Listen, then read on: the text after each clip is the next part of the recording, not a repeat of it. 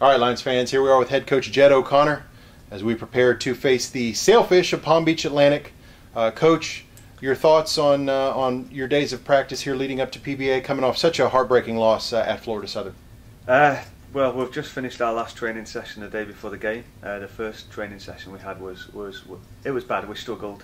It was a bad loss, a bad way to win the game. But I think the girls have learned again, and they're still very young.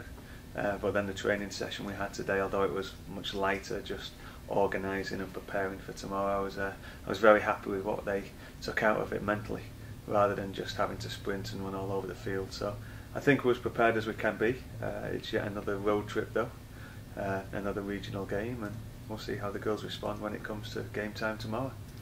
Well, as you say, on the road again, as the song says. It's going to be a 3 o'clock start in South Florida against Palm Beach Atlantic, a regional foe. How do you get them ramped up for a Sunday 3 o'clock game when you know it's going to be hot and you know it's going to be taxing on them? Well, it's either going to be really hot or it's going to be delayed because of lightning.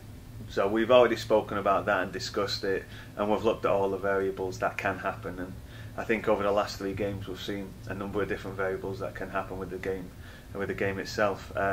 It's just the experience that they have, it's their preparation, and we have a saying, keeping it in the bubble and keeping focused, and you individually do what you do, the person next to you individually do what they do, and then collectively it should all come together at the end of the game. But we know it's going to be hot.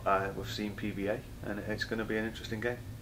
All right, Coach, let's keep it in the bubble. Come back to St. Leo on Monday with a win, and we'll talk to you later. Thank you, Coach. Good luck. Sounds good.